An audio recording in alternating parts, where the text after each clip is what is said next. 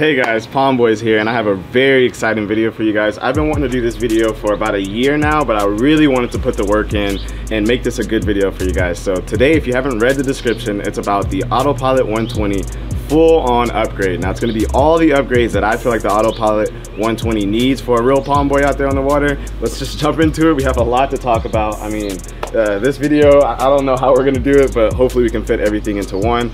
If you don't want to watch it all the way through, there's going to be multiple chapters. I do recommend you watching this all the way through, but again, there will be chapters on certain parts. So you're going to see things on the B-roll that, you know, might pique your interest, and that's when you can go through the chapters. So thank you guys so much. Love y'all. And let's just dive into it. Woo! Golly, boys. All right, now the first update I made was my batteries. Now, not just because of the weight, but the durability of these Dakota lithium batteries is unbelievable. Now, this is way lighter than this battery. I mean, I could ask Eli to hold this right now and he'd probably just fall over with that lead battery, but you definitely have to upgrade to a lithium battery. It's lighter, it lasts, you know, 3 times as longer on the water than a cheaper battery. So definitely, you know, make an investment in a lithium battery. Now, I've only had to charge this bad boy a couple of times and it's never ran out on me. I do charge it, you know, on my 5th to like 6th trip. That's when I'll charge it, but I've used it on spot lock in really high windy conditions and have had no problems with this battery. So you do have to go lithium, guys. Like, I'm telling you right now, you have to go lithium. So let me just show you how we install this battery. Very simple. All you have to do is open this bad boy right here. This actually comes from OldTwon. This little case right here comes straight from OldTwon. Really cool that it has these handles on the side, and then this strap goes all the way around like that and then locks in. So once I open it up, I just throw my battery in there like that, and the cool thing is I just take these screws off, put the positive with the positive, screw that on right there, just so you can't forget, you know, red is positive, but they also have a plus sign on there, so you know. Then you put the negative on as well. Super easy, very simple. So the cool thing is, I don't know if you're supposed to do this, but I know there's 2 handles on the side like that, but I like to carry this bad boy like this when I want to just take it in and out of the car. So as soon as you do that, it's just plug and play. Really cool that you can just plug it into here just like that. Now with the upgrades today and all of our little maintenance that we're going to do, we are going to be fixing things like this right here. So you got to hammer that back in there and get it where it's supposed to go. I've been using this kayak for about a year and a half relentlessly. I've not held back. I've just sent it as many times as I could, and it does need some maintenance and a couple upgrades. So that's what we're talking about today. Let's go over to some other things. We'll talk about this 12-volt battery a little bit later. This is what I connect my graph to. Everything on this kayak is plug and play. Absolutely love how I have it set up.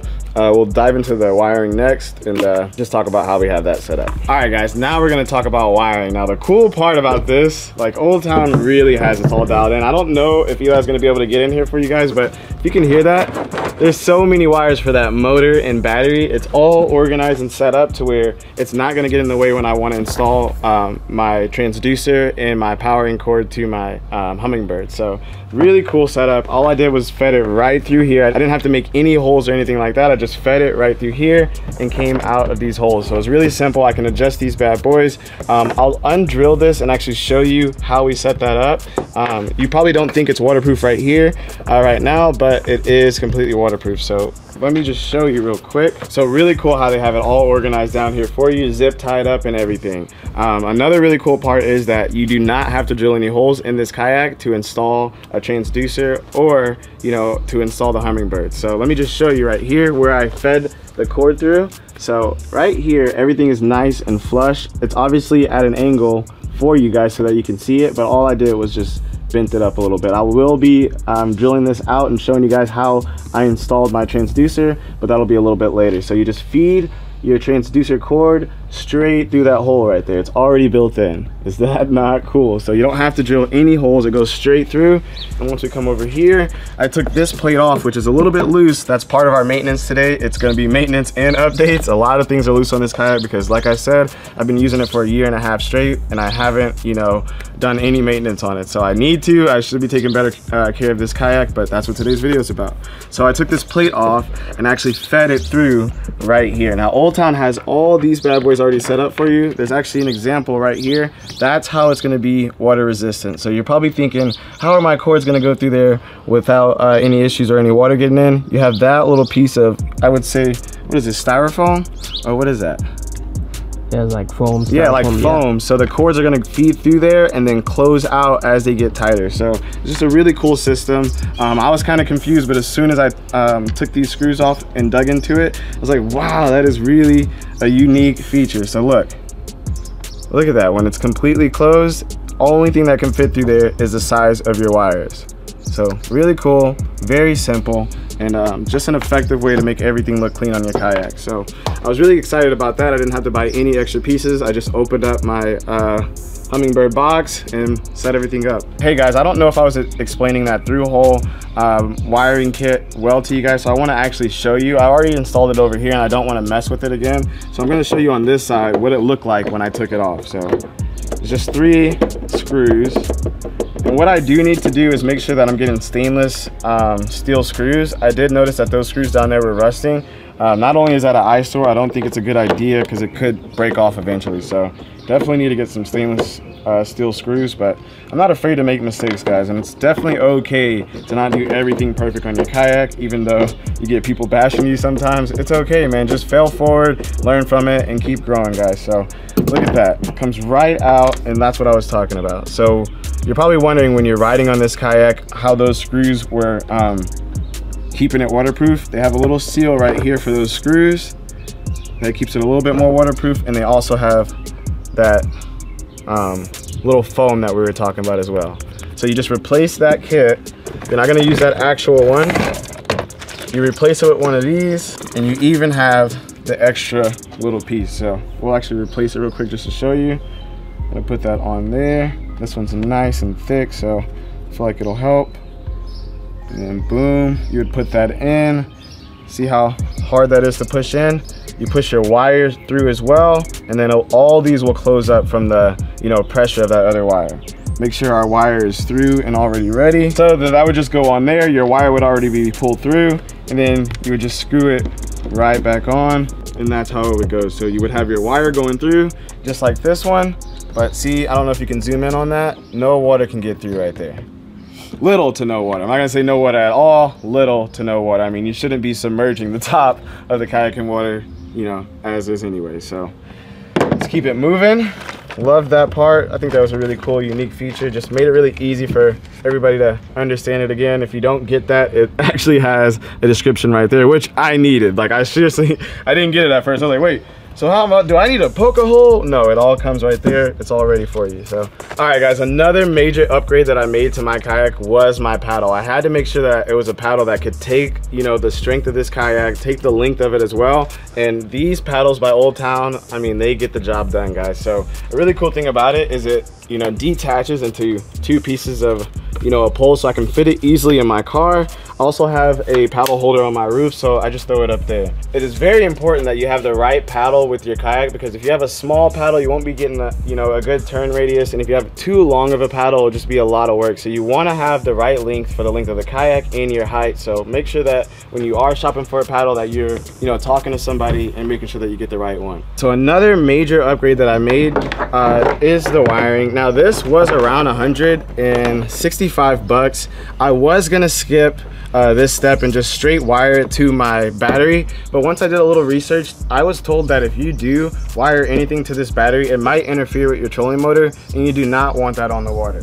So I run my Humminbird HELIX 9 completely separate from my trolling motor battery. So this actually allows my Humminbird to just last a lot longer. I have a lot more trust in it. I should get, you know, some readings from my batteries so I know what my voltage is, but I just have so much trust in these lithium batteries that you know, I don't really need a voltage reader. But on this smaller battery, that Helix 9, that down imaging and side imaging, that will cost you a full day of, you know, a 12 volt 23 amp battery. So I do charge this little battery every time I go out, just so I don't run out. But I've never actually ran out of juice on the water. I just feel like, you know, you need to charge it every day. But really cool. I usually just sit in here like this, set it like that, and it doesn't move around until I have to put it on the roof, and then it slides all the way to the back. That is the problem. So super cool. And then I just keep this cap right here for the battery, and that other cord, always just try to keep that with me, so when I do take those cords apart, that I can just put it right back together. So all right guys, so another thing that I want to talk about is scupper plugs, man. Now there is certain ones that you should buy, and I'm going to be leaving these down below. You can use these two big ones. Now I like to use these two big ones right here. So I like to use these two big ones right here. I never really take those out. I never really take these back ones out at all, honestly. But you just put those bad boys in right there, and I think it's really cool that it has that handle right there so you can take them out. I love that. These are probably the best ones for this kayak. They all fit with no problem. And there's also one right here under the battery that I put right there. Again, I do love that I can just easily take it out, let all that dirt and water out. And then you got 5 up here.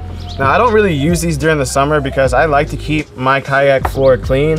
And if you have these in throughout, you know, wild sins and stuff like that, you just get so much mud and dirt and stuff on this floor, and it's just, I don't know, it's an eyesore to me. So I love that water coming through, keeping my feet cool and washing the bottom of my boat throughout the entire day. All right guys, so another thing that I want to talk about, which I would consider an upgrade, is making sure that I have an extra remote with me, guys. So you never know what could happen on the water. Not only do I have an extra remote, I have an extra prop with me, because things can get wild out there. And then I also have a whole extra kill switch, guys. So I just make sure that I'm prepared. Again, this is like $5, $2 right here. Little things like this will really save you time on the water. So $7, or being stuck on the water, I definitely will pay that extra money to make sure that I have an extra remote and extra kill switches and things like that. Now the price of this remote is a little bit cheaper, but being stuck out on that water is not a joke. Yeah guys, and that's just really important to me. I feel like having an extra remote, prop, and kill switch is just important. It's like a necessity out on the water. You have to have extra things. Same with rods,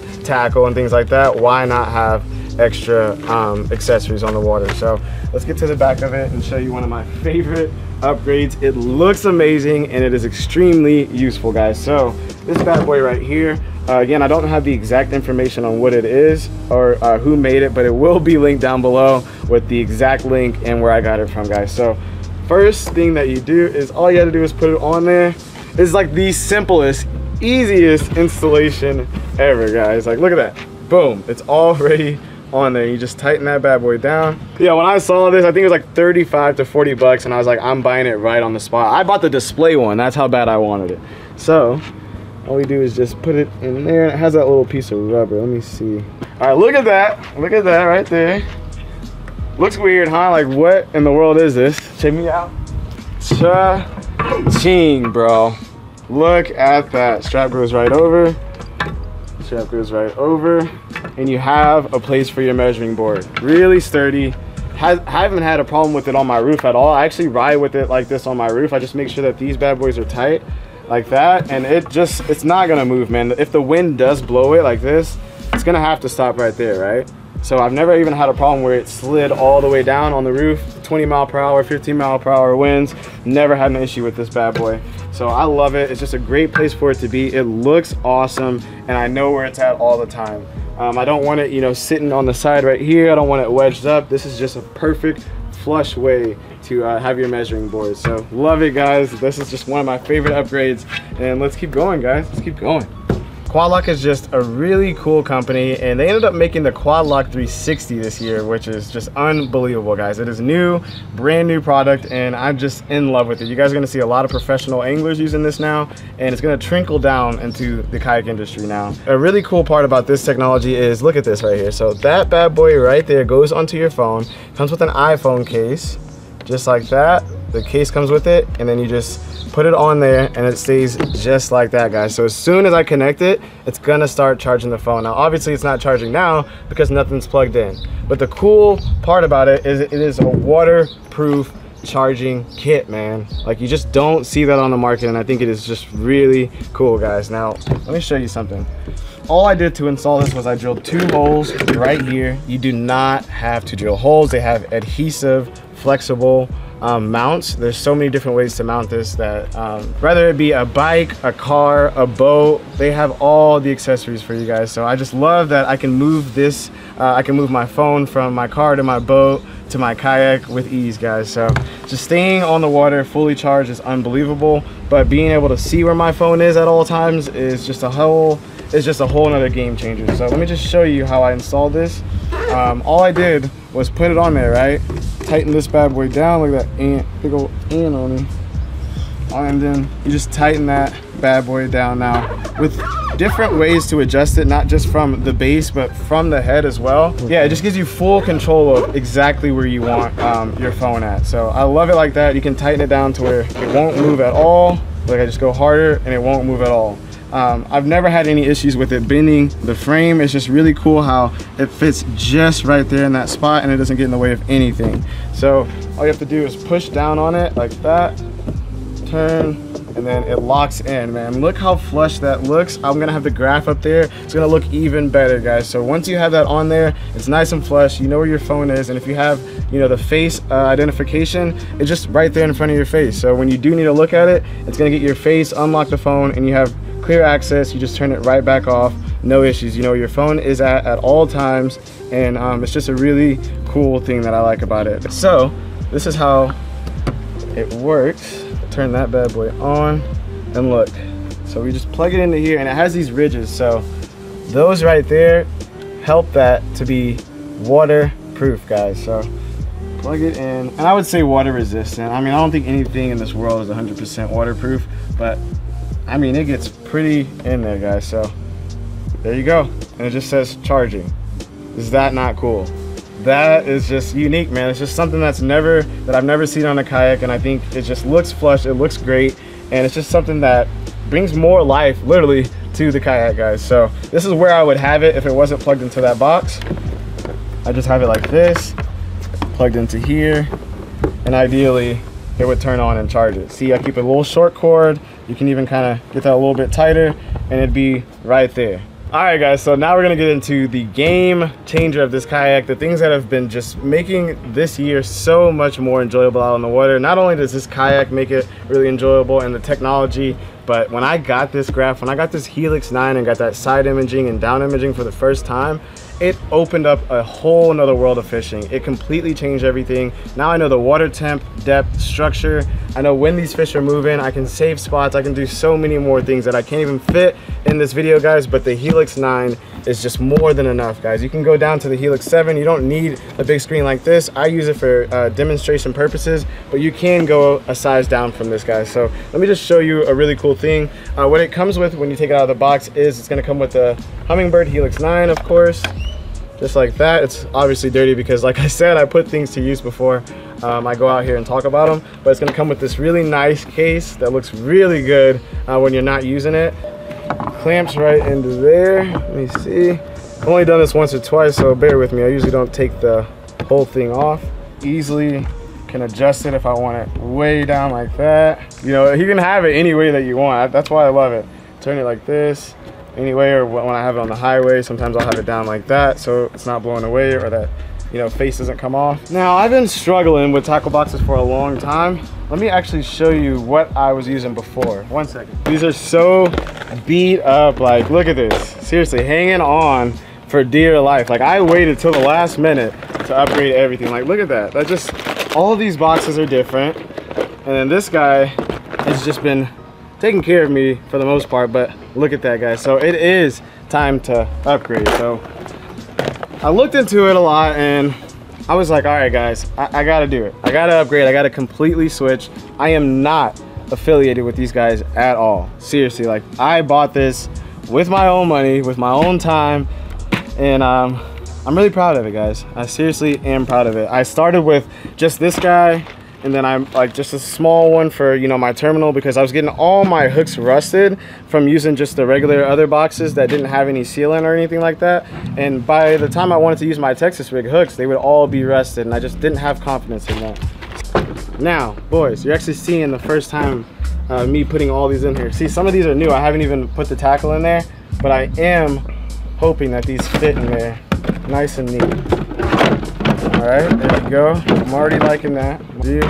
I'll put this one right here. Now we already need some more tackle boxes. See, it just never stops. Now I need 2 more right here and everything will be aligned. So when I'm in the kayak and I'm looking back, I can easily see all of my tackle like this. Now imagine if it was all, you know, like this, and you'd have to kind of like look down. Like when I'm looking back to my kayak, it's all eye level. I know, I'm just saying, I feel like those little details do make a difference, guys. So I switched over, haven't fully converted yet, but I just feel like these are the way to go, guys. So super stoked about that.